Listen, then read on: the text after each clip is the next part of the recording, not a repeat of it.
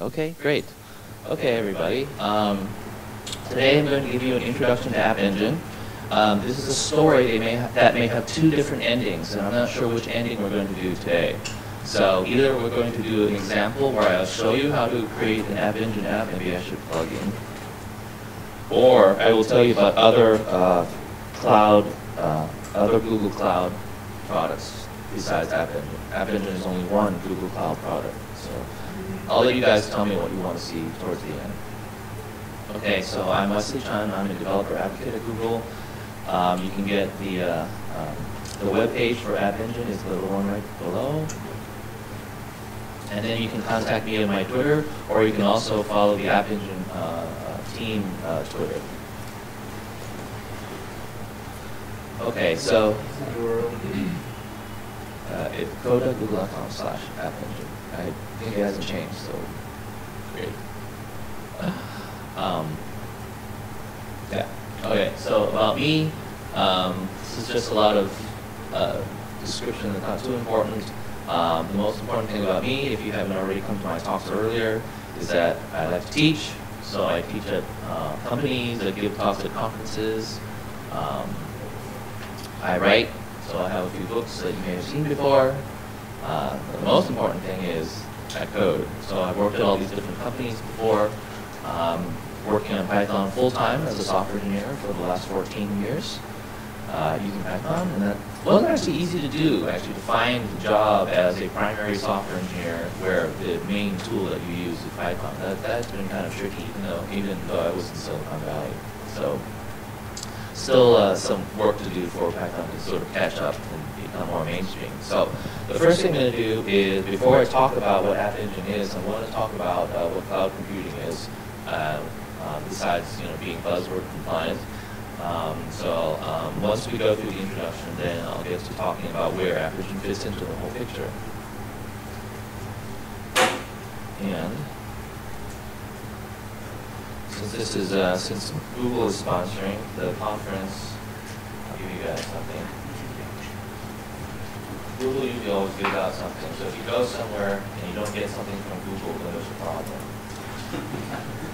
So I want you to be aware that there are Google user groups all around the world. There's one in Firenze as well, so I actually want to give a talk there on Monday night. But wherever you are from, there's probably a Google Technology user group nearby. So I have one of their stickers so you can remember the place that you can go and look them all up. So this is the GTUG, the Google Technology user group. Okay, you guys can grab one of these stickers.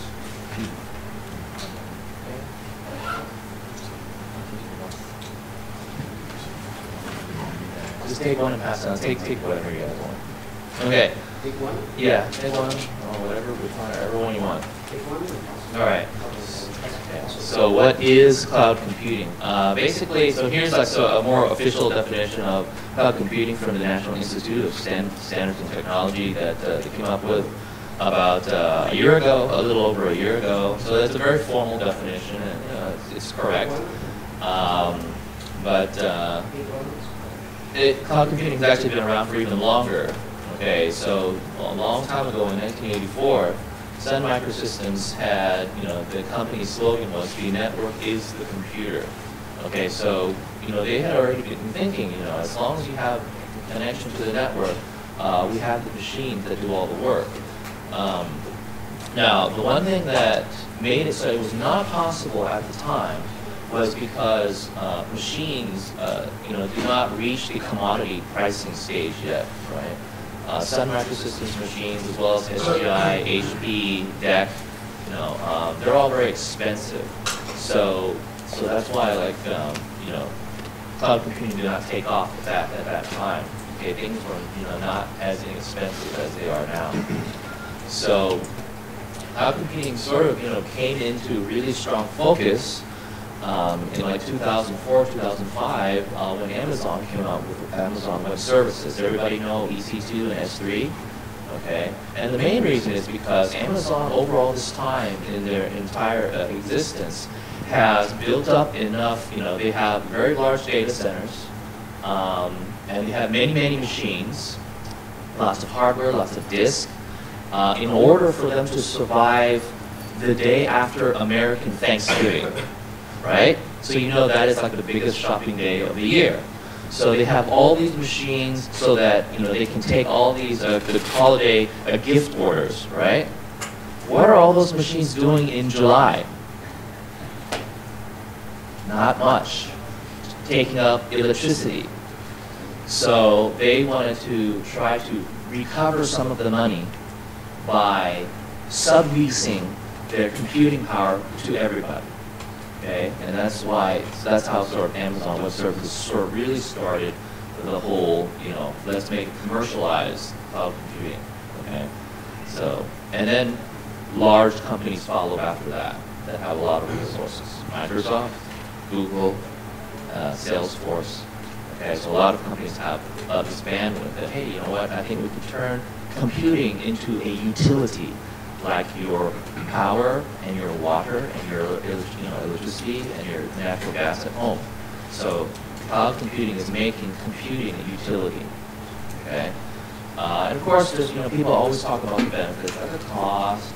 You can grow and shrink as you need it. Things are automated. So there's all these good things about cloud computing. Okay, so I don't have to go over this. This is more marketing stuff. Interestingly enough, the claim is by next year, 1/5 of the largest 2,000 companies in the world will be using some sort of public cloud services, whereas 2 years ago it was less than 5%. So cloud computing is happening regardless of who cannot control it. It's going to happen. So I went to a very interesting talk given by the chairman of Symantec, John Thompson, and he said that you just should not fight it. Okay. Now, it's probably not a good idea for you to say tomorrow we will switch everything to cloud computing. Probably not a good idea because you cannot do it in one day. So he suggests that you, as a company, you slowly start migrating to cloud computing because eventually everything is going to change anyway. Okay? Everything's going to cloud computing anyway. So you might as well start now, but start it with smaller systems that maybe are not as critical, that you can sort of have a little bit of downtime or whatever, just to sort of transition over. So don't do everything all at one time. This is a suggestion. Okay. So there's 3 different levels of cloud computing. So I'll kind of describe to you what they are. So at the first level we have, the highest level we have SaaS, which stands for Software as a Service. And so in Software as a Service, this means that whatever software you use, everything is online. You can only access this software from a web browser. There's nowhere else for you to get it. So an example of that would be, Gmail, Yahoo Mail, Salesforce, things like that. You have to have a web browser to use it. It's a piece of software that only exists on the internet. It does not exist on a PC or anything else. Okay? So these are examples of software as a service. Everything is in control of whoever the vendor is. At the very bottom is IaaS, which is infrastructure as a service. And that is where we have the familiar Amazon Web Services. All right, so you're renting machines, or you're renting disks. So what they give you is they give you the hardware, they give you electricity, networking, and cooling. That's all you get. Everything else above that is your responsibility. Databases, operating system, web server, load balancing, monitoring, reporting, all of those things you're responsible for. Whereas at the software as a service layer, you don't have to do anything except for log in. Okay? Now, the one that nobody really talks about as much, okay, so everybody knows about software as a service. Everybody has your Gmail, Hotmail, Yahoo Mail, whatever. And everybody knows about Amazon Web Services because you're going to rent something, it's great. The thing that nobody talks about very much is platform as a service. But to me, I think it's the most powerful one of all. Regardless of the fact that I work for the App Engine team, kind of ignore that, all right? It's not a bias; it's actually true. Okay. The reason is because platform as a service gives you everything that you don't get with infrastructure as a service that doesn't have anything to do with your application necessarily, right? I can write an application, but separate from that is, what database should I use, can I use? What web server should I use, can I use? what operating system should I use, can I use? Okay, those things are taken care of automatically, whereas with infrastructure, I have to worry about that stuff too, in addition to my app. At the platform layer, the only thing I have to worry about is the app. Okay, and I upload it to whichever company is here, Microsoft, Salesforce, Google, doesn't really matter. I upload it and they run it for me on the same machines that run the rest of their company. Okay, and you guys probably know that Google has spent a lot of money buying machines and building up our data centers around the world to make our system scalable. I mean, it has to be, right? Because at Google, we think of scale as something that Google scale is the phrase we use inside the building, because it has to be very big. How many people have gone to google.com and have gotten 500 before? Right? Have you guys ever gotten an error on any Google search page? You may have once in a long, long while, but it should never happen, because it's a company goal. It's never have bad service, ever. So they have paid a lot of smart people to actually build this whole thing. So wouldn't you like your application to run on the same systems too? So that's really the value add for the platform. And you use platform as a service to write software as a service applications. Because once you write it, those applications now live in the cloud. And so they, in fact, so your users don't have to worry about anything else except for creating a login or having authentication or authorization to the data. Okay? So it gives you everything that infrastructure does not have in order for you to build SaaS applications. Okay, so that's why I think it's the most powerful, because it sits right in between both worlds. Okay, so what is App Engine? App Engine is where you create your app, you upload it to Google, and then you can access it from any web browser or any mobile app, okay, depending on where you are and what type of applications you have. We give you a software development toolkit so that you can actually test it locally before uploading live. And once you do upload it live to Google into the cloud, your app is instantly available around the world, for free, mostly. Except for China, where you might be blocked. Okay? That's not under our control, it's the government. So they choose to do that. And we use rotating blocks of IP addresses, so sometimes your app is blocked in China, sometimes it's not, depending on whether you get onto a bad IP, which again is also not under your control either.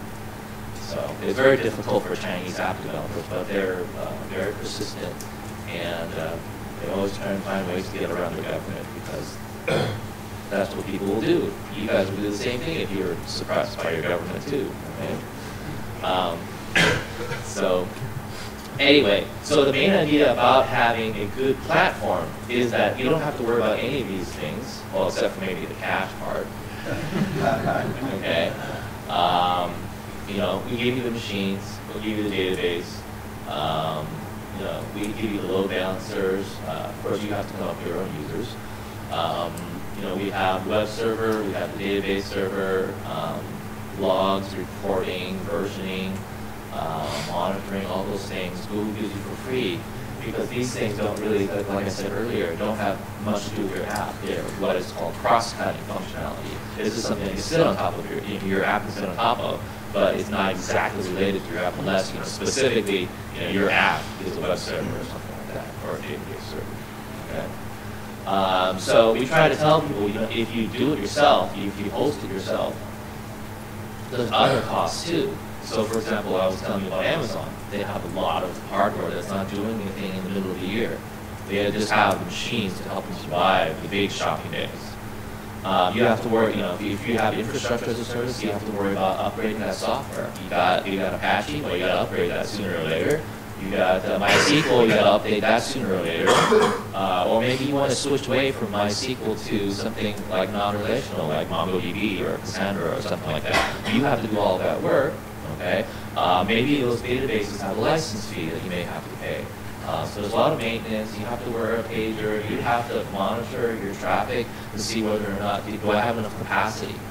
Should I buy 20 servers or should I buy 5 servers? There's a big difference in cost. If you're a small company that doesn't have a lot of money, buying 20 servers may put you out of business. But it's also possible that if you don't have 20 machines, you'll also go out of business because you can't handle the load because somebody tweeted you or slashed out you. Right? So it's very hard to figure out how much you need. In fact, that's one of the most expensive things that that App Engine and other platforms try to give you is scalability. To build that is very, very hard.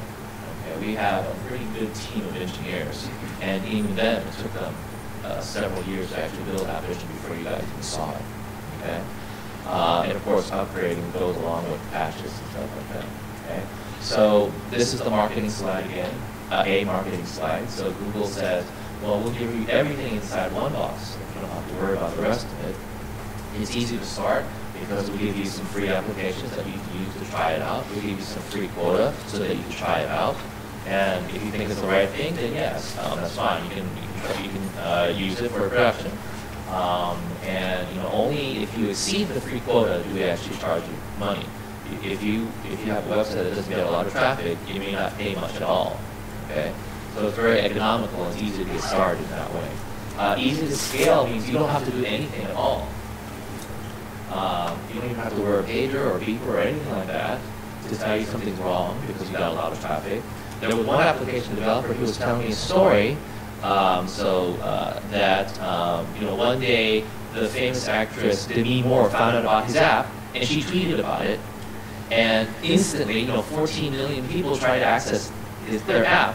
But they didn't even know that until they checked their logs the next day. Their service never went down. They got a lot of traffic. You can see that on the graph. It just went up way high and then it went back down to normal after people said, oh, okay, this is pretty cool. So you never know when these things are going to happen. But they didn't even know about it, much less worry about it, right? As a developer, that's one thing you do have to think about. Okay? And then easy to maintain. So of course, App Engine doesn't do, we're not a source code repository for your application, but we do save versions of your app for you. So, once you're ready to go live to production, you have everything in your version control, like Git or Mercurial. You upload everything to App Engine, and then maybe a few months later you have version 2. So you take that source code and you also upload that to App Engine. But then you discover, oh no, there's a really bad bug in this code. I really want to roll back. Okay, so you don't have to go and back to your source code control system and go, okay, I got to pull out every single file that was v1, and I hope that my repository was correct. I hope my test suites tell me it's correct, and then I'm going to re-upload it. Okay, so you don't have to do that because App Engine automatically saves the 10 version, up to 10 versions of your app. So you could say, with a click of a button, you could say, you know what, I don't want to run v2. I just want to select V1 and then run that one, and you can do that from the control panel. Okay, you don't have to, so of course it's a good idea to have version control, but that's really for catastrophic purposes. Okay, so we let you do that. So it's easy to maintain your application in App Engine too. So in other words, engineers at Google do all of the dirty work for you, and you don't have to wear pagers because we have those for you. All right, so we get alerted when there's something wrong with the system. Okay, so anytime any of you guys have problems with your App Engine app, by the time you have your problem, somebody already knows about it at Google. Okay, because we have people around the clock watching the system. Actually, even better, we have machines that are watching the system. Humans are only contacted if necessary. Okay, so you don't have to be an IT person, basically. If you are a very small company, we are your IT team. All right, so let's talk about the components. So you know what the system is. All right. So there's 4 major parts of App Engine. We have the language runtimes, which is what are the languages that you can use to write your applications with, the libraries, the API. We have a web-based administration console for you. I'm going to show you what that looks like. We have the scalable infrastructure that I mentioned earlier, and then the software development kit for you to use to build your apps with. Okay, so the thing that you have no control over is the scalable infrastructure. Okay, this is all under Google's control. Okay, you don't know where your machines are. You don't know what kind of machines they are. You don't know what kind of operating system it is, except that it's some sort of Linux. It uses the Google file system, it's a proprietary file system. It's our custom built hardware, and we're running using Bigtable, which is Google's non-relational data storage. Our paper was written in 2006, so you can actually look up the technical details of how Bigtable works. If you're interested. So that's the infrastructure. What's GFS? Google File System. We like to homemade everything just because we think we can do better than anybody else. We have a lot of smart people that are researchers or graduate students that have graduated and they want to bring their research to work, right? Working at Google is like postgraduate school. You probably heard that they give you food and they wash your car, you can do your laundry there, there's exercise rooms and stuff. So it really is like being at uni. Proprietary as well.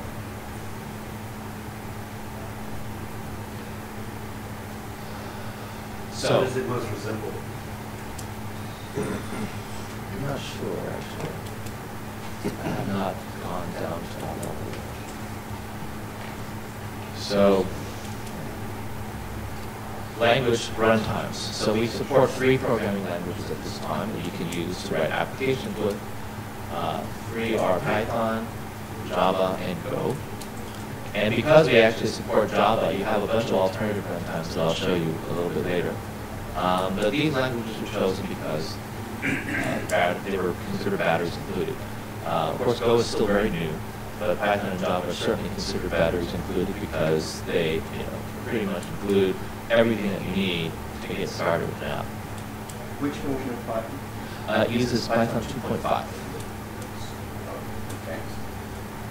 It's a pretty popular release. It's sort of old, so we're actually working on 2.7. So we're skipping over 2.6 actually.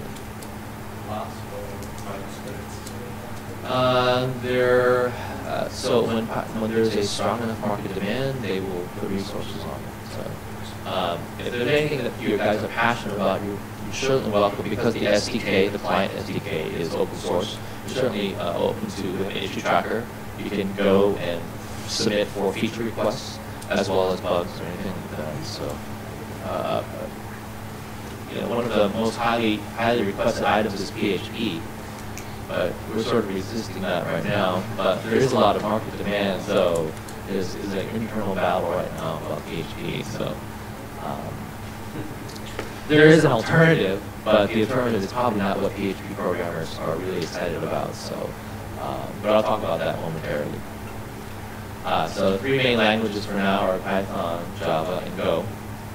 And the Go version just came out at Google I/O last month, so it's very, very new. But they already have several hundred apps already. So, yeah. So we'll skip this slide. This is for people who are not familiar with what Python is. I just have this slide, so that's not important. So you can skip that. So of course, so Python was chosen. Not just because Guido works for the App Engine team. Okay, that's just a coincidence. But Python was the very first runtime for App Engine. And the reason why it was chosen was because you can develop very fast in it. Maybe I shouldn't tell you all this because you already know, right? Very low barrier of entry. You don't have to be a computer science major to use App Engine. Syntax is easy, robust. There's a nice library of lots of packages and modules. So it was the very first API, and App Engine came out in April of 2008. So it's 3 years old now. Java was chosen because it's the theme of enterprise development. Okay, so whereas Python was the theme of ease of use. So Java is everywhere in the enterprise. So we wanted to make sure we really got that support in. Okay, it's very closely to the Java service standard as much as possible. Again, there's also a rich library of packages and modules. And we also have a special custom Eclipse plugin. So if you're an Eclipse user, then we have special tools with that plugin that help you develop App Engine apps and GWT Google Web Toolkit apps too. For alternative IDEs, so if you're a Java programmer, you don't use Eclipse, and you probably use either NetBeans or IntelliJ. And there's also, there's also App Engine support for them too. It's just not from Google, the company. It's from the vendors that make those 2 IDEs. But this plugin for Eclipse is actually maintained by Google. And then you get alternative languages. Okay? So Go is new, like I said. It's sort of like a combination of Python and Java. It gives you the statically typed language that people want so much, but it has a simpler syntax kind of approaching Python. So it's like right in between. So it's got the complexity and power of a statically typed language, but it's got the sort of ease of use of the dynamically typed language. So it's a flexible alternative so that if you've never played with Go before, you might want to give it a shot and try it. Navision is a good place to try things. Okay. All right, so back to Java. So I mentioned earlier that we try to stick very close to the Java standards, so all of the JSRs. So if you know how to write a servlet, create a servlet app, then we have a web app container that's very similar to that. There's a web.xml. There's also an app engine web.xml. If you're familiar with using JDO JPA, you can use those as well. Those are object relational managers. There's a lower level one called Objectify that if you don't like programming JDO JPA, you want to go a little bit more low level and have it work a little bit faster, then you can think about Objectify, or you can just say, forget about that. I just want to use the low level data store API, and you're welcome to do that as well. So there's URL fetch and email, all these things are exactly follow the standards, and the same goes for memcache access. Okay, so we try to map everything as close as possible, so whatever you're familiar with, you don't have to learn something completely different. Okay? And also it makes things more portable as well, because if you're writing to a standard, then if you decide that App Engine is not the right thing for you, at least you know that you can run JDO and JPA outside of App Engine. Same goes for getting URLs and emailing and memcache. You can get that elsewhere. Okay, so we try not to lock you in. The plugin for Eclipse, let's see, it's very hard to see, but the most important things are here's the Google Hub Toolkit and here's the Google App Engine selector, so you can actually choose whether you want that additional support active for your project or not. And then you get you get your code managers. You can upload your app and things like that. Okay, and it runs the development server and things like that. For Python users, we have something else which we'll see later. So I mentioned that Python, Java, and Go were the three main languages, but now that we have a JVM, we actually support other languages that are written on top of the JVM. So Scala, Ruby, using JRuby or Ruby. So here's the alternative to PHP. So there's Quarkus, which is PHP running on top of the JVM. It's very, of course, it is like PHP, it's a language. The thing that's different is you can't just throw arbitrary SQL in there, which is what most PHP programmers do. You actually still have to write against JDO, JPA, or the low-level data source. So that is what's very different that PHP users are not used to. So it's not like you suffer any kind of serious performance penalty versus regular PHP. JVM is very finely tuned. It's just that the experience of writing a PHP app is insane. Okay. You can also run JavaScript using Rhino, and of course you also can write Python running on Jython on App Engine as well. And one of the more recent Jython books actually has an example of running Jython on App Engine. So a lot of beginners ask me, well, why would I want to write Python and have it run by Jython when I could just write it in pure Python?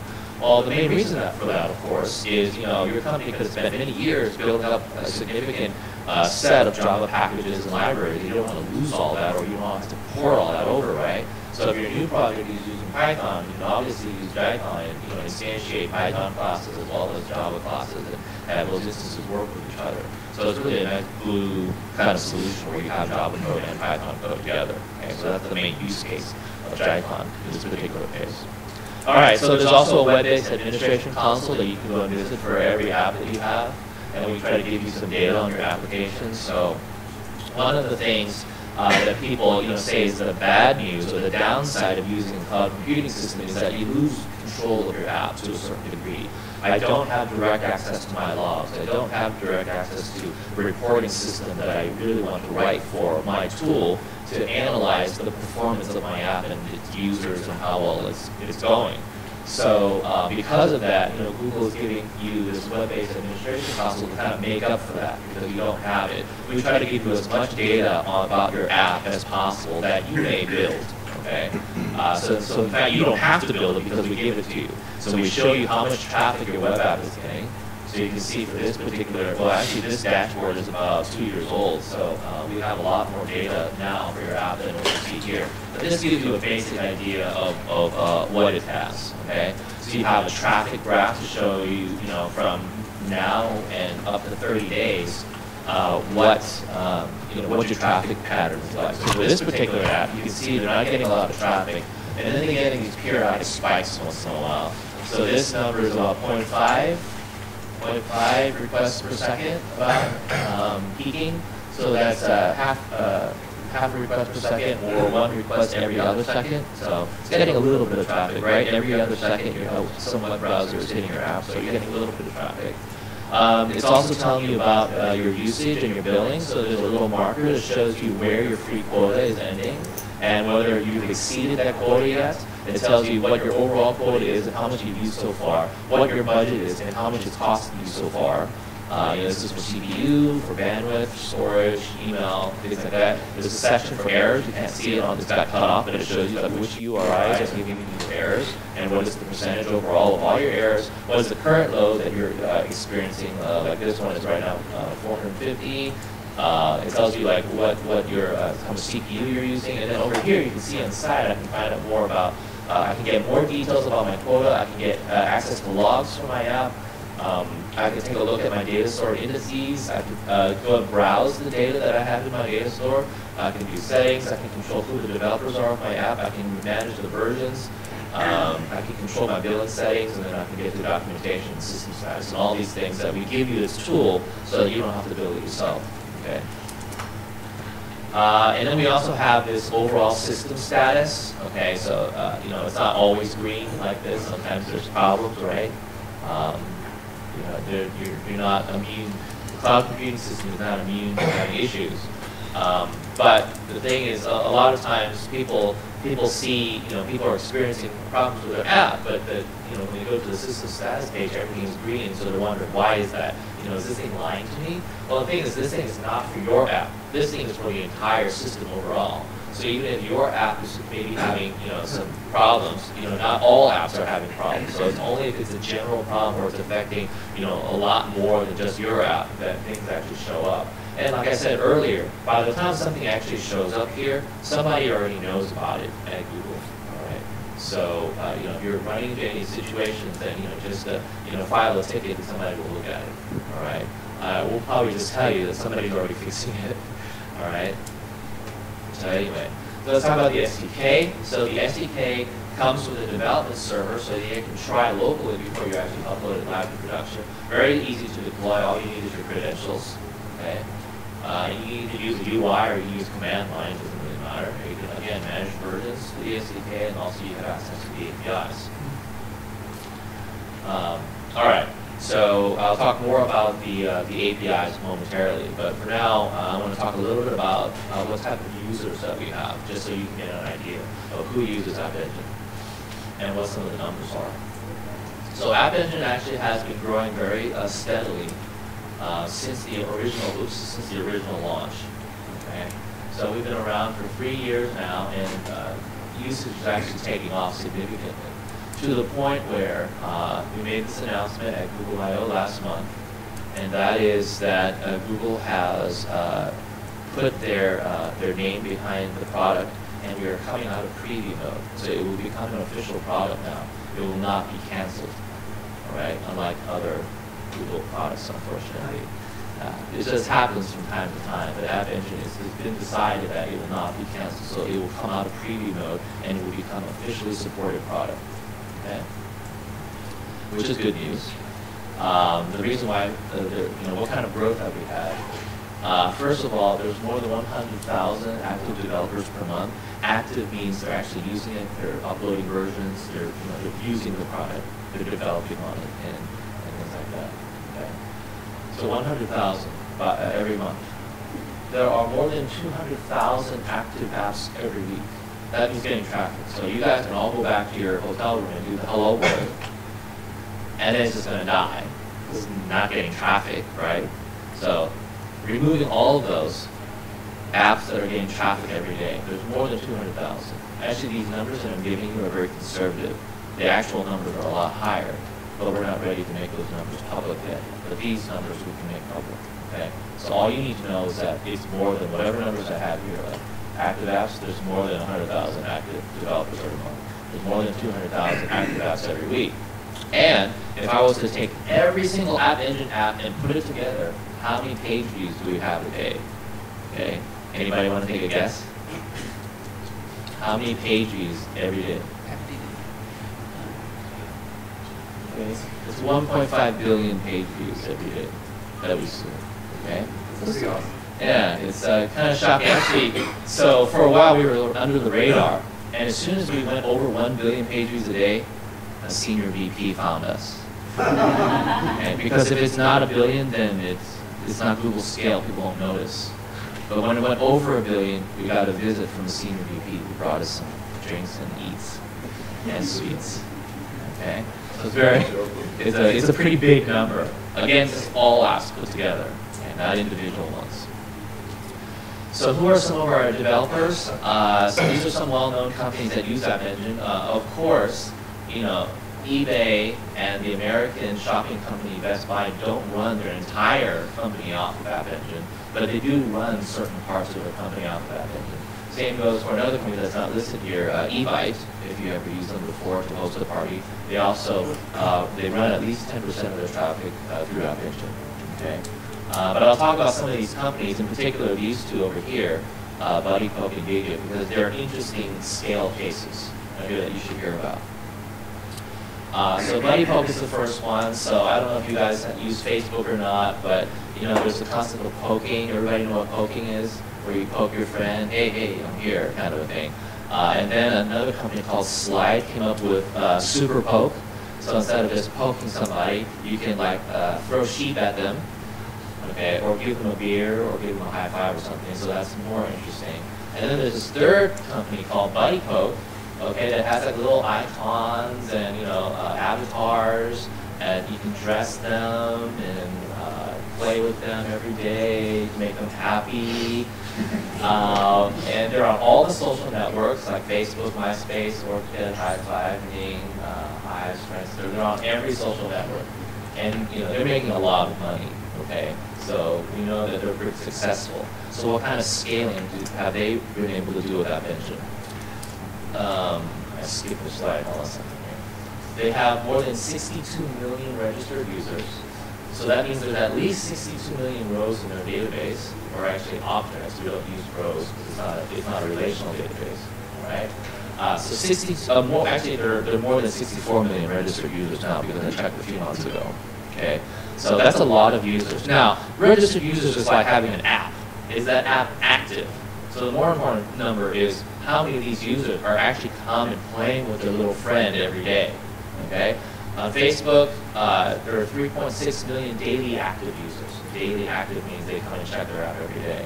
On MySpace, there was 1.9 million daily active users. So altogether, at least 5.5 million people come and play with their little friend every day, okay? And they're making money. And I'm not even counting the other social networks that they're on.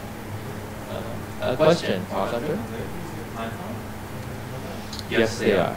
Because they launched really quickly right after App Engine came out, and the Java support did not start for 1 year. So we announced the Java support at the 1-year anniversary. And then the Go announcement came at the 3-year anniversary. So yeah, so they are using Python. Okay, so let's go back to a couple more apps. Enterprise apps. Okay, so this web finance company is a very, very interesting company. So if you're familiar with American stock trading rules, you know that America has the SEC, or Securities and Exchange Commission, that monitors you. So if you are a public company, very big company, you have to report all of your earnings numbers, right? And so doing all that paperwork, you have to fill out the S3 form, you have to file your quarterly earnings, your annual earnings, and all that paperwork, and it's very not technical. Okay, it's all like numbers and descriptions of how well your company is doing, what the products are. So it's a very boring thing. So what these guys have done is they've actually put all of this reporting system into the cloud.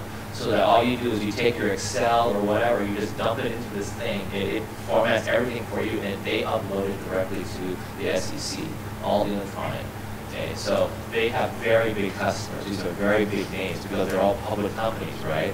So they are an enterprise level company, and so this is an indication that you can use App Engine for enterprise scale apps. Another thing which happened recently, which you probably already saw through multiple times, is the Royal Wedding website was based on App Engine. Now we all laugh and stuff because all the users are women, but there's some men checking it out too, okay? So on the day of the wedding, their app had over 2,000 requests per second. Okay, so back on the earlier slide where I showed you the admin console, remember how that app was getting like 0.5 requests per second? Okay, so this is 2,000 web browsers hitting this app every second. Okay, there were 15 million page views and 5.6 million visitors that day. Now this is just their blog. Their live streaming app had a much larger number, which I can't tell you yet. We'll see if we can make that number public. But it is much larger than this number because everybody wanted to watch the event, right? And unfortunately in America, it's like in the middle of the night, so some of us have to stay up like really late. Kind of like last night to watch it. And that was done by, that's a YouTube app. I mean, it was done by YouTube, right? With live streaming. But they use an admin app to kind of host the frame. So it's sort of all static content. So anyway, so it was a much larger number. Let's just say there were 5 digits here. Okay, 5 digits of requests per second. How many people are hitting this app every second? Okay, now think about how you can build that into your app. Okay, so that's one of the main reasons why you would want to go with a system like Evan, because the scaling is one of the most expensive and difficult things to build and maintain. Okay. App Engine is also used for gaming. Okay. So for example, I don't know if you've seen that the Angry Birds game just came out with a web version for Chrome. So that app is actually hosted on App Engine as well, and a bunch of other apps, or web mobile apps. So let's talk about the other company I wanted to mention. That's Geekia. What they do is, instead of having an app that lives forever, they do apps for specific events, like a sporting event that only happens once in a while, okay, like the World Cup or something. Or if Hollywood wants to do some sort of special promotion just for their new movie or something like that. So these apps, they make it, it starts with no traffic, it gets a lot of traffic, and then it goes away and then do another one. So that's this type of scale. Okay. So we already saw on the previous page with the wedding, they got up to 2,000 requests per second, but here's an example of how that traffic came. So this app got almost 1,600 requests per second. But I think this was like, I think this was one of the, either it was an Oprah event or it was a President Obama town hall type of event. So nobody knows about it because they made the app. And then suddenly the news hears about it, so they talk about it on the television or on the radio. So then the traffic goes up to 400, and then 800, and stayed at 800 for a while. And then the event starts, and so the traffic boom goes all the way up to 1,400, and then it peaks at 1,600, and then the event ends right about here, and then you can see traffic going down. But these users didn't have to worry about that because I've been handling it for them. So this is, this is measured in hours. So 6 hours, 3 hours. So in 1 hour, they got from 0 up to 800 requests per second without having to do anything. Okay. So that's another example of scaling. So the other thing I wanted to say is, your app does not have to be a web-based app. Right? It could be in the back end for a mobile app. So you have the same issue. I'm writing an app for a mobile platform, but I have to host the back end somewhere. Do I do it myself, or do I go to the cloud to do it? Okay? The reason is because you might have to have some back office processing. You don't have to have some kind of web UI to talk to App Engine. You can just have your web client. All you have to do to be able to talk to your App Engine app is to be able to make an HTTP post or GET. Okay, once you reach your App Engine app, then you can do whatever you need to do, and then the user can see it reflected back on their phone. Okay, so this is a good place, I think, for like putting high scores, or medals, or badges, or contact information, things that what if somebody dropped their phone, or they broke it, or they lost it, or got stolen, right? And they want their high scores, which is very important to them because they're challenging somebody, right? It would be a bad experience that everything's on the phone and it's gone. So it'd be great if you could save it to the cloud somewhere so that if they get a new phone and reinstall your app, that they get their old data back again, right? So this is a good way to help make your user experience much better. Okay, get the data off the phone as much as possible and put it in the cloud. Again, all you need is HTTP connection, and you can talk to your App Engine app. Okay. So again, not everything is web-based, so that's the most important thing I want to say about this slide. Okay. All right, so now let's actually talk about features of App Engine as well as what we're working on. Okay. So, so like I mentioned before, we have a contained environment so that again, you lose a little bit of control. You can't write your monitoring tool. You don't have the logs. Okay, so I'm trying to give that to you. Now, you know that when you're running in the cloud, you're sharing all these resources with other apps. It would probably be a bad thing. You probably would be very not happy if some other apps got access to your app, source code, or data, right? You don't want that to happen because your stuff is private, right? So in order to make it so that your cloud neighbors play nicely with each other, we have a restricted environment. You're executing in a sandbox. You do not have full control, okay? So there are certain things that you cannot do. We don't allow you to like open a local file. We don't allow you to create a socket. Okay? We don't allow you to make system calls because those things could be potentially dangerous. All right? But why would you want to open a socket? I mean, really, if your app can't open a socket, it's pretty much useless system, right? You need to be able to communicate to the outside world. So instead of giving you sockets, we'll give you, the ability to go and make a call to a URL and get the results. We'll let you send or receive email. Okay, so your app can do that.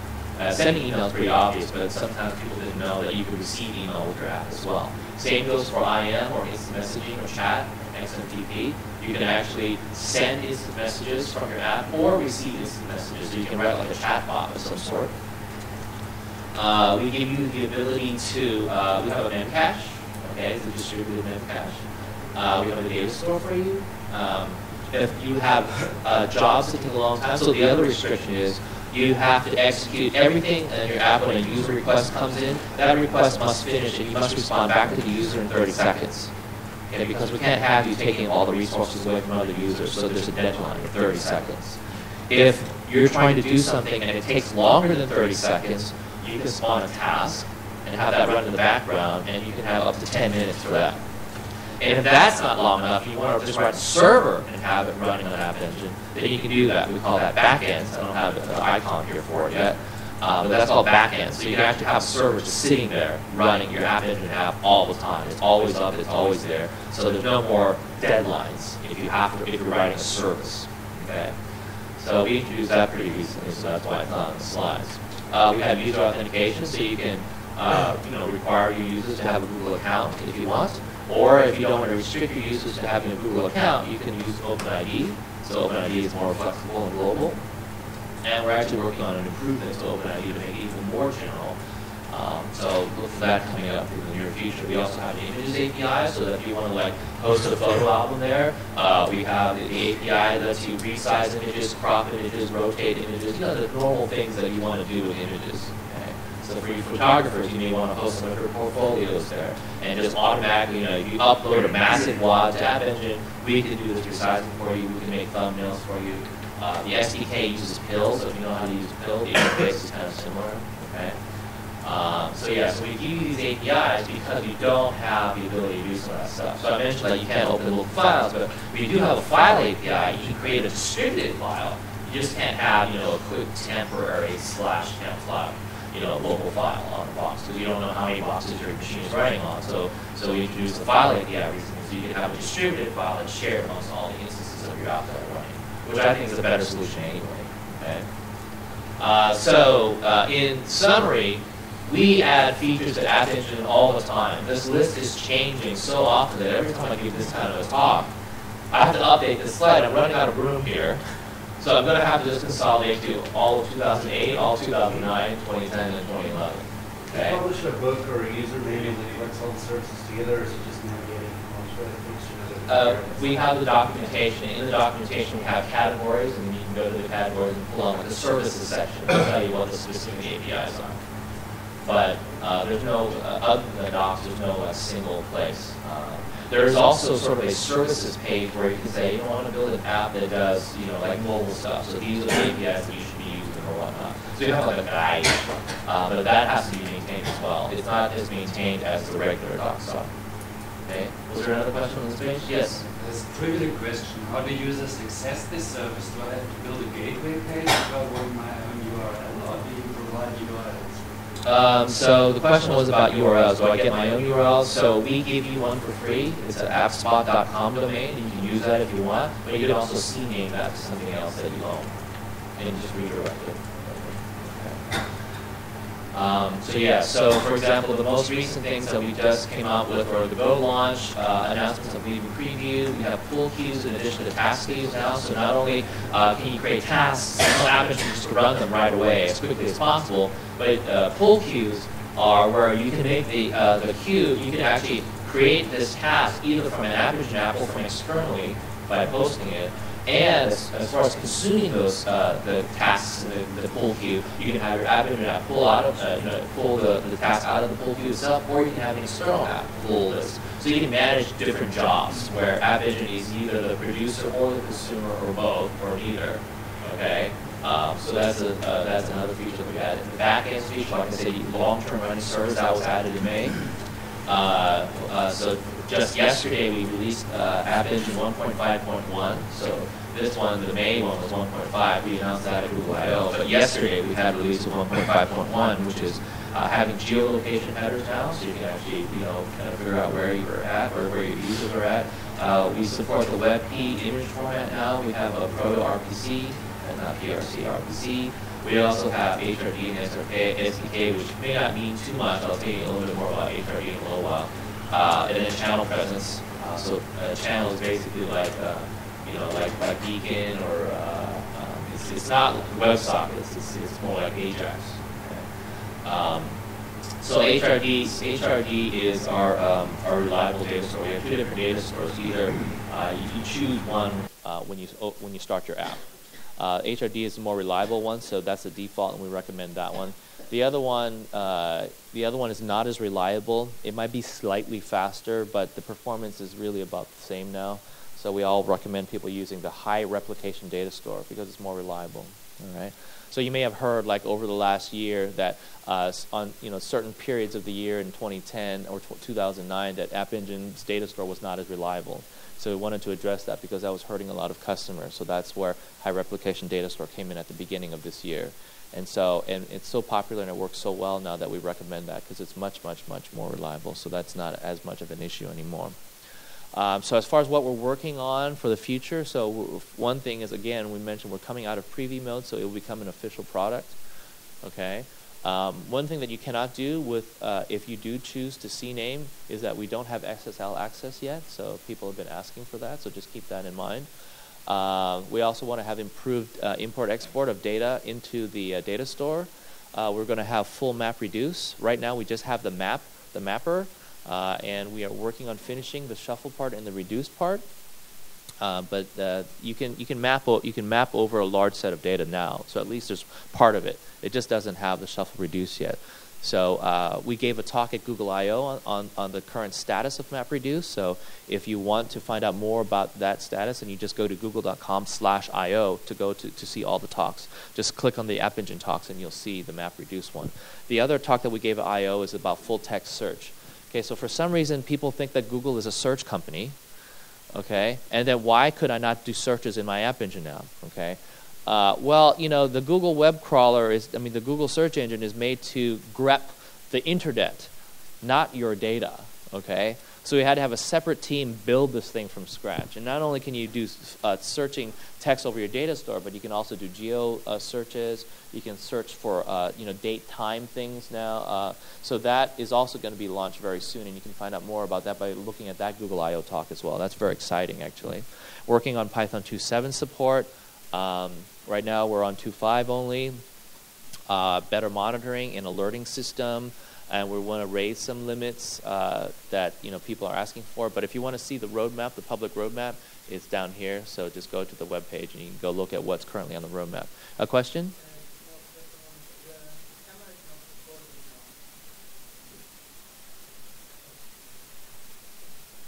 Okay, that's a good comment.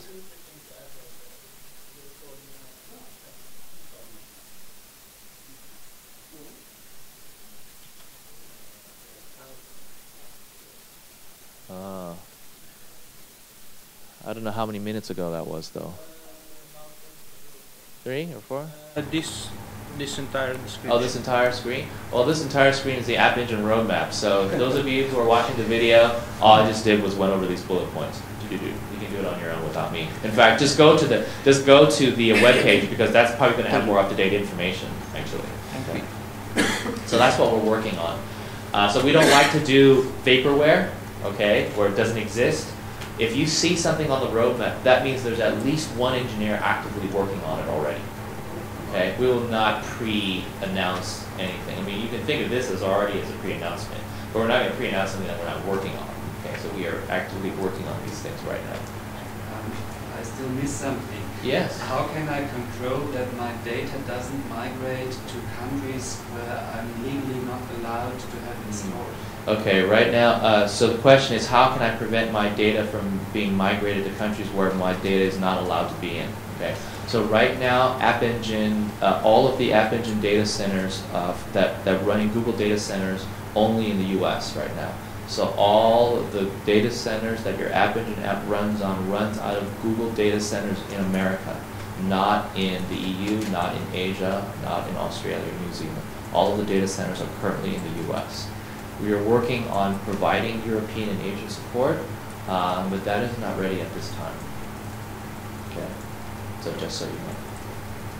All right, let's talk a little bit about Google Apps. Now, some people get Google Apps confused with App Engine. They really don't have anything to do with each other. Google Apps is like Gmail, Google Calendar, Google Docs. All right, that's apps, not App Engine. All right, so I want to make that clear. But you can write App Engine apps that run inside your apps domain. Okay, what does that mean? So when you buy or use Google Apps, it's pretty much free for a few users. You get Gmail, Google Calendar, and Google Docs. And that all runs on Google's infrastructure and Google's data centers. But you can also add in your own custom App Engine applications to this home base, and it'll show up in your app's domain control panel, just like all the other apps that you can control. All right, so instead of using the appspot.com domain that we give you, you have a Google Apps domain, and so you can actually access your app using your Google Apps domain. So that's another way of doing it if you want your own domain name. And the way you do it is you tell apps that, hey, I have an App Engine app. I want to register that with apps. And then in your control panel here, where you can control your emails, your Gmail settings, your Google Calendar settings, your Google Docs settings, your App Engine app will be put in here just as if it was something you bought from Google, except you wrote it. Okay, so to your users, it'll just look like just a normal app that showed up on the system. So that's an interesting way to use App Engine app. Okay. All right, so that's the end of the main presentation that I have. Let me show you a little bit about getting started, and then we can kind of choose the ending of our story here, whether you guys want to start coding right now, if you have your laptops. If you want to start coding App Engine, I can show you how to do that, or I can talk about other Google Cloud technologies too. So let me just at least show you what it looks like if you were to do this yourself in your own hotel room or during the break now, because we're going to have a nice long break. Okay. So there's only 6 URLs you have to memorize. Okay. So we start with the blog at the very bottom. So you should keep an eye on the blog. We update the blog every week or every other week. It's pretty active. To code and create an App Engine account, you go to appengine.google.com. So this is where you log into your apps and you manage your apps. You do have to have a phone that does text messaging using SMS, okay, because we need to confirm that you are you. So that's where you do that. If you are a Java user and you want to get access to the Eclipse plugin, you go to code.google.com/Eclipse. If you want to get to the SDK, the public open source clients, where you have access to the wiki, the issue tracker, things like that, it's code.google.com/p/Google App Engine.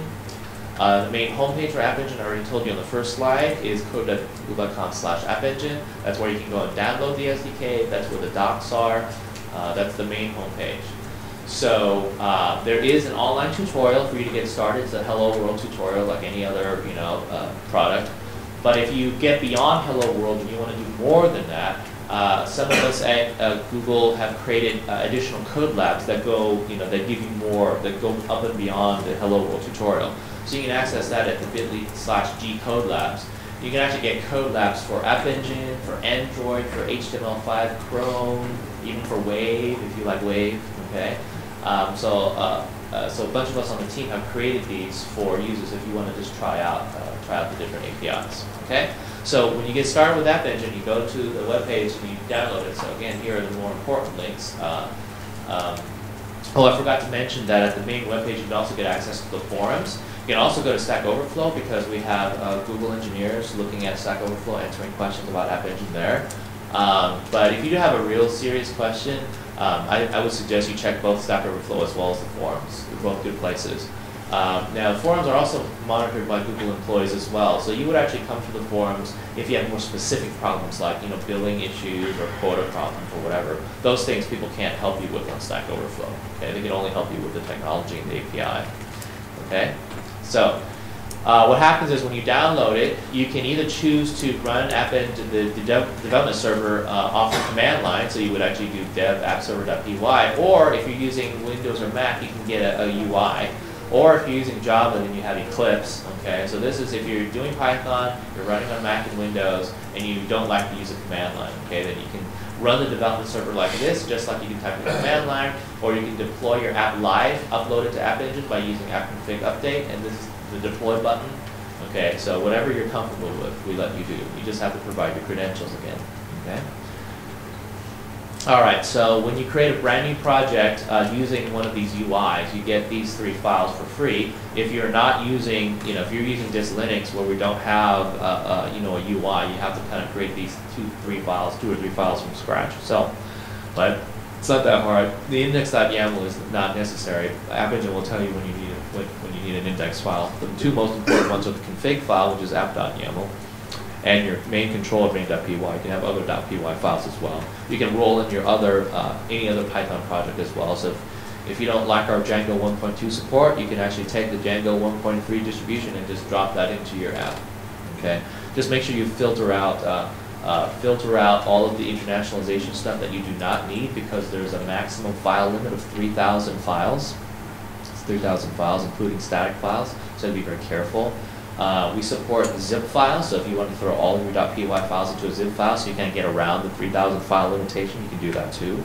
Okay, but for example, if you guys are Django developers, you know that certain things you can't put in a zip file because you need to use them, like manage.py. Okay, so that you have to have out. But other library stuff you can have in a zip file to kind of get around this limitation until we can get this changed or lifted somehow. Okay. All right, so when you edit the app.yaml, you can see that the configuration is you have to give your application name followed by the version, which could be any string. You're using the Python runtime. Right now we're using API version 1, so when Python 2.7 support comes out, that'll probably be API version 2. All right. And then down here you specify all of your handlers. So you give regular expressions to all the URLs, and whatever URLs match the pattern, they get handled by the handler that you specify. So you can have more than one. But this just says main.py is going to handle every URL. Okay? Do we have a question? Yeah, it's probably a very silly question, but you mentioned earlier on that as long as you were post or getting, I'm assuming it handled. You've not put some limitation on the other verbs, and you cancel delete and add. And yeah, those should. So yeah, you put a RESTful. Yes, that's correct. Okay, that's all I was. Yeah, right, silly right. question. No, but that's a question that people ask all the time anyway. So yes, can you develop a RESTful service on that? Yeah. Next one. We can use the X plugin to load data into the system. You have, So this you showed that using Python and games makes using formal line. Or the UI. Or oh yeah, that's right. Not in Linux. That's right. You told also we can use Eclipse. So I can get Eclipse out of PyDev. So I have Eclipse for Python. Oh yeah, on Linux, yes. But if you have PyDev, I don't think PyDev has. The PyDev plugin doesn't have the same stuff as the Eclipse, the Google Eclipse plugin. So that's the thing. Yeah, you can use Eclipse to do your Python development, but it doesn't have the UI features. So, question? Maybe it's slightly off focus now, but can you tell a little bit more about what are you using to implement the sandbox function? What are we using to build the sandbox? It's custom made, so we restrict the things that you can do. For example, for Java, you can only use the whitelisted class list. For Python, you don't have access to all of the modules. And so there's a web page that you can email me later, or you can just Google for it. There's a web page that says what modules you can't use with App Engine. Basically, you can't upload anything with C code in it. It has to be pure Python. Okay. And things like cpickle don't exist, because if you import cpickle, it's really just going to import pickle. All right. You can't use, obviously os.system is not going to work. Okay. So a lot of things just don't exist. Either you'll get an exception or it's empty. Okay. So there's a list for that. It's not a technology like change root or something on the server. No, it's just whitelisting and some custom sandboxing. All right, so when you do create your sample app, it makes a hello world for you. This is what the app sort of looks like when you get it. This is sort of my optimized version of what you get automatically. I'm actually trying to change the UI so that it automatically makes Python code that looks like this. It's not as formatted as nicely as this. It's just lower on my priority list right now. But anyway, so you can see that for your handlers, you list out all your URLs that you're handling. So the regular expression redirects everything here, and from here you can kind of spawn off different handler classes. All right. So it's we support WSGI. All right. So you're creating a WSGI app and defining all your handlers, and whatever handler you get based on the URL, you come up here and you can either write a get and or a post method. All right, to handle those requests, and then you just do whatever you need to do, and then you can run it and you can go from here. Okay, it's pretty straightforward. Web app is just one example. This is the the lightweight web framework that we provide for free, but you can also use Django if you want. And you can there's also external frameworks that you can use, like Tipfy, T-I-P-F-Y. That's another very popular lightweight framework. It's the Wordzook style, like Flask, actually. And someone else is also working on Web App 2, which is external as well. So I think the most important thing is that if you just want to try it, then you can use Web App. But if you want to use something more serious, you can. So we support Django 0.96 all the way to 1.2. If you want 1.3, like I said, you can kind of just install that yourself with the rest of your app. The one tricky thing about using Django is that if you really want to write a Django app and run it on App Engine, you also have to go and download Django app, Django non-rel, and Django App Engine, right? Does everybody know about that? Okay, because Django only runs on relational databases right now, so to make it run on top of App Engine's non-relational database, you need this non-rel layer. So non-rel has backends for App Engine, for MongoDB, and for they're working on like Cassandra, SimpleDB, things like that. So they're trying to provide a generic layer to help make Django run on non-relational databases. So you can look them up. So once you're done with your app, I can go and again click on Run on the GUI, or I can just say dev appserver.py and in the directory that my app is in, where the three files are, app.yaml and main.py. Again, index is optional, so once you do that, you tell the directory name, it starts your server. Again, you can also use the launcher. And when you go to a web browser, you go to whatever port that you started it on. Generically, if you don't specify the port, it's like 8080 or 8000, and you can see your hello world. So that's exactly the same code that we had here that you can see on your local machine. And once you're ready to go live, you go to appengine.google.com, you register, you get your SMS that has your secret in it, and then you register your app. You tell it what kind of data store you want to use, what kind of authentication you want to use, Google accounts or OpenID or whatever, and then everything's good. So once your app exists, one thing that you do have to remember is you have to, since you get a unique app ID.appspot.com, you have to pick a name that hasn't been chosen already. Okay, so you have to be very creative there. All right, and if it's a one-time thing. Once that name is taken, nobody can ever get it again. So if you care about that URL, don't delete it. Okay, if you delete your app, it's not like it's going to come back into the system. It's gone forever. Okay, so keep that in mind. Anyway, so this is what your control panel will look like. It'll tell you like what your app names are and what version it is. So currently, right now, because we're still in preview mode, you can get up to 10 applications for free. But once we go official, we go live, and it becomes an official product, you're only going to get 3 applications. Okay, so sign up now. And it won't be until like towards the end of the year anyway, so you don't have to panic. Like you have to sign up like at this minute. Okay, we're not going to change it to 3. Yeah, again, the whole idea is try before you buy, really. All right. Also, so the other thing is when you have your app.yaml, of course it generates a generic name like hello world. Obviously that one's taken already, so you actually need to change that if you really want to upload it live. If you're just running the development server, the SDK, it doesn't matter what that is, right? Because no one else is going to be using it. But if you're uploading live, it has to be this name.appspot.com. It's your actual app ID name. All right, so just be aware of that. And when you're ready to go, you can just do app configure py, update, again, the directory where your files are. So this is App Engine. Actually, I shouldn't have done this. I should have just cd to desktop / Google App Engine, not hello world, because otherwise I have to do app config update dot, right? It's the directory name, okay? If I cd'd into it, unless I have a subdirectory called the same name, we should do that. Then it asks you for your credentials, like your email and password. And then you just go to your appid.appspot.com and your app is again live to the world, except for maybe China. Okay? So that's how that works. All right, so that's the end of the talk. Thanks for coming, and again, we have a few minutes left, so I'll take Q&A now, but afterwards I can either show you kind of how to do App Engine live on the screen, or I can tell you about other Google Cloud products if you're interested. So let's ask the Q&A first, and then if you're not asking Q&A, you can also say other cloud or App Engine. Okay, so, all right. Anybody with questions?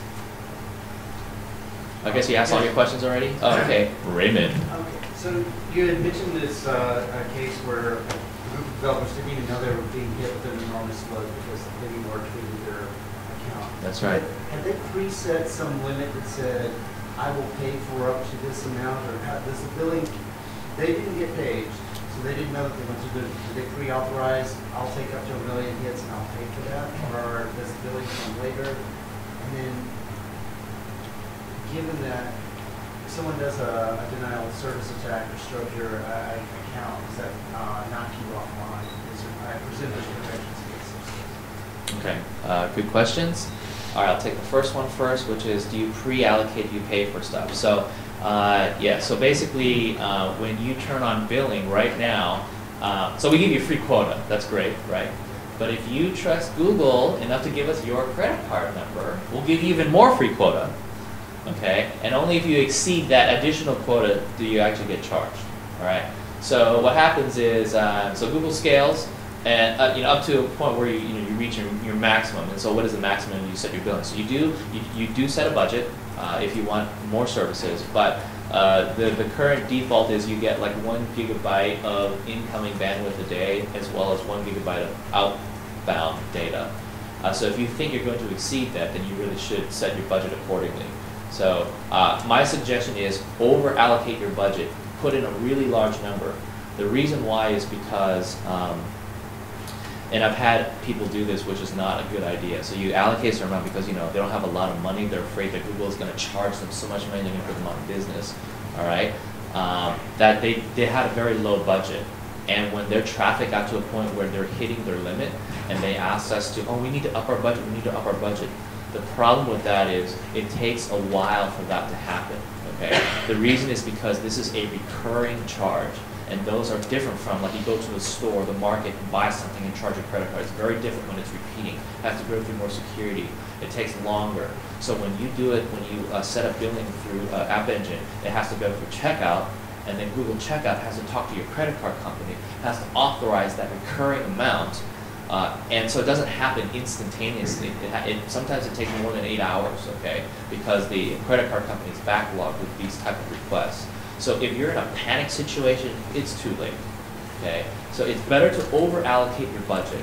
And then if you know that you're at, I'm never going to use this much budget, then you can roll it down, okay? Because bringing your budget down does not require you to have to pre-authorize again with your credit card company. So it's faster to bring the budget down than it is to make it go up when you're in a bad situation, okay? So that's one recommendation that I have. And then second question that Raymond had was about denial of service attacks. So we do have a DOS API, and we actually tell you traffic. So one of the things you did not see on the control panel that was because the DOS API stuff got added later. There's actually a blacklist link at the end. You can actually see from which IP addresses have given you the most traffic in the current day. And so if you think they're a Russian spam or whatever, you can actually filter out individual IP addresses. You can filter out subnets. You can control all of that stuff. Of course, it's more difficult if it's a DDoS. So that we kind of rely on Google, the company, to take care of, because we also can tell we already have monitoring that takes care of that kind of stuff. So that's sort of beyond the App Engine now. But yes, we do have a denial of service support. Okay. Yes, sir. I still have legal concerns. You just gave a few examples of fatal error in my country. So, for example, I'm usually not allowed to log IP addresses when I disable that. Let's see. You're not doing the logging. Google is doing the logging. Does that count? But I would have to take a note from my customers that the IP address is logged. I see. I don't believe there is a way to turn that off, but I might be wrong. So it's best to drop me an email and ask me, and then I'll ask the team. So the next question is similar. Can I get an invoice which shows the amount of money in euro and my local taxes visited in this invoice? So right now, Google Checkout will show you what you're going to be paying, including VAT, if you don't have a VAT ID.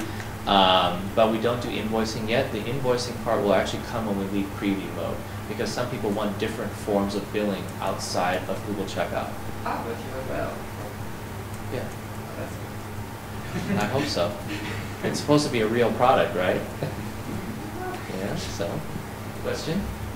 So, I'm not sure, did you mention the fact that now you, with the recent release, you can do geographic search, and date search, and more kind of searches? That's full text search, And also geographic. Yes, that that's is, right. I can put points into the data store and say, I just want it to this region.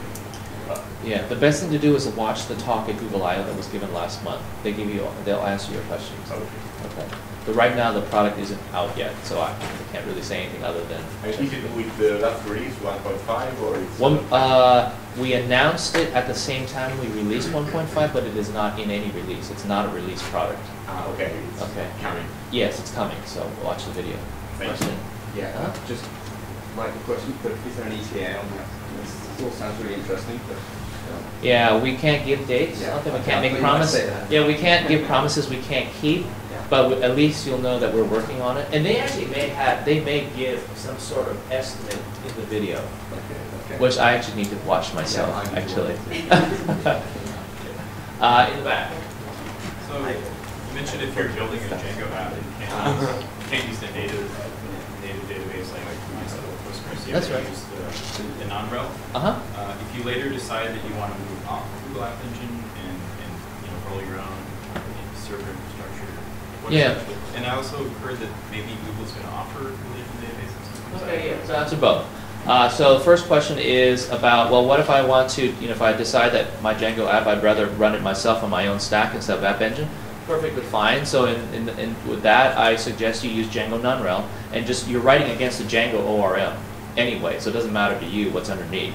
But when you write against Django non-rel and Django App Engine, then you can just take your app, lift it up, and drop it somewhere else and just change the settings that you want. So there's no vendor lock-in or anything like that. You are not restricted to having to use Google's data store API. In fact, the Django non-rel Django App Engine shim, basically, that just makes Django's ORM talk to App Engine's data store. So you don't have to do that. Second question is Cloud SQL. So last year at Google I/O, we announced a Cloud SQL support. Right now, that's still in the trusted tester phase. So we're actually having large companies that require relational databases, test out the system, help us debug it, make the product ready for production and for going live. But it's not ready for that yet. But we are working on it. Okay. Any other questions? Yes, sir. Do your database APIs support Unicode? What about storing blobs? Can they have Unicode names? I believe so. Yes. Everything is Unicode? It should be. Even usernames? What if I require my users to give names? Are they I unique? still think it should. I don't know 100% for sure, but if you drop me an email, I'll find out for you. But I pretty much think they are. Sorry. Okay, no, it's okay. Anything else? Do you guys want to hear other cloud, or do you guys want to do live stuff? Oh yeah, so I'm actually giving talks at other conferences. So if you happen to be in the area, just come by and say hi. I like to meet users. So I'm going to be at this ACM conference in New York in 2 weeks. And then I'm going to OSCON. I don't know if anybody else is going to the open source convention in Portland in 4 weeks. And then I'm also giving a Python public course anybody can sign up for and take it if you want an excuse to visit San Francisco. All right, just come by. I'm very happy. But I think you guys already know Python, but I'll have an advanced. So that's in October. I'm actually doing an advanced class in February. So, but I can talk about other Google Cloud stuff like Google Storage if you want, or I can talk about the prediction API. What do you guys want to do? App Engine or other Google Cloud stuff? Because I only talk about App Engine. Cloud stuff? Yeah. Okay. We can do the tutorials and things in our own time. Oh, okay, fine. That's great. So last Google I/O in 2010, we announced 3 other cloud products: Google Storage, Google Prediction, and then Google BigQuery. So I'll go over storage and prediction, but since I already talked about App Engine, that's off the list.